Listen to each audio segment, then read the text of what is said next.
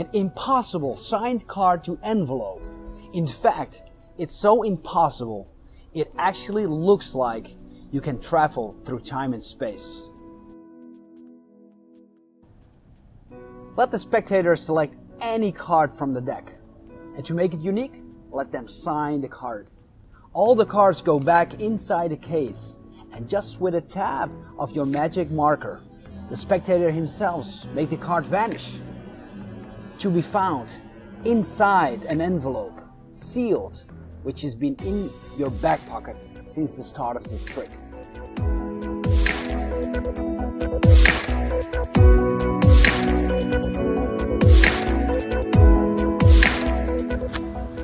Well, traveling through time and space has been a dream since the very beginning of mankind. Do you believe in time travel? No. No.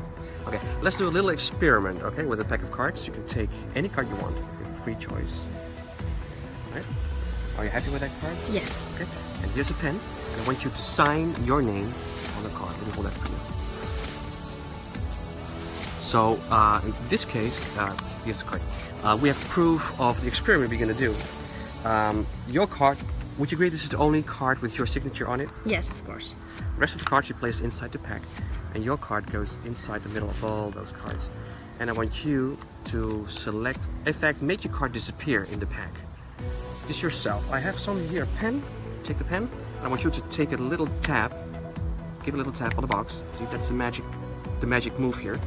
Because right now what happens is that your card has been gone from the pack. And really, your card is completely gone from the pack.